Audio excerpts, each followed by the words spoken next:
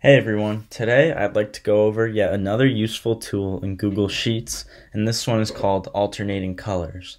Alternating colors is a way to make data more easily viewable, more easy to distinguish numbers like the account numbers we have here. It's kind of hard to see what goes to what when they're all tight like this with white backgrounds. Alternating colors allows you to alternate the color of each row or column to make something easier to see and more distinguishable. There are really two main ways that someone could use alternating colors, or rather set up alternating colors. There's an easy, simple way where you highlight the range you want to have alternating colors, and then you format and here alternating colors. And then there's another way in which you use a custom formula.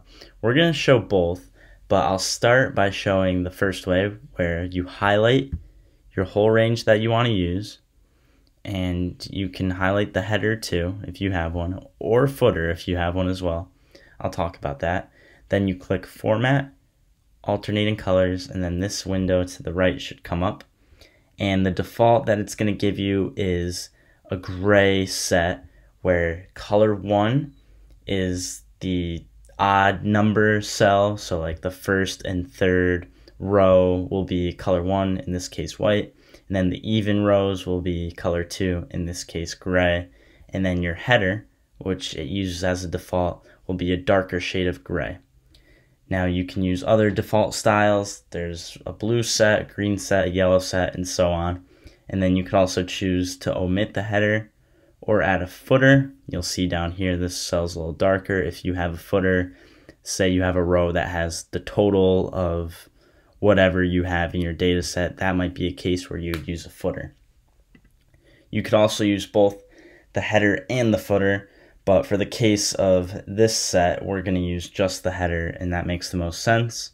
Also, what you could do is create a custom style where you could hit this little plus here. You see I had one before like this, saved from before. Then you could also add a second one, will pop up. You choose your header color, we'll do, let's say purple, and then your alternating colors. It doesn't have to be white and gray. It could be white and blue. It doesn't even have to be white and blue. It could be pink and blue, which, I mean, that doesn't look good. You're going to want to use white and something else. I like to use white and gray, but you could use whatever you think looks best for your spreadsheet.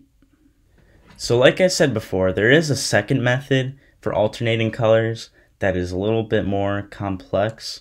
Not even complex, just a different way to set up than this method of alternating colors. But I mean, this one's so easy. Just highlight your range, format, alternating colors, and then in here it's pretty self-explanatory. So I think this will be a good tool to use to, especially in large sets of data, kind of distinguish what you're looking at and make it more easy to view. Now, if you enjoyed this video and learned something, please give it a like, comment, and subscribe. Thank you.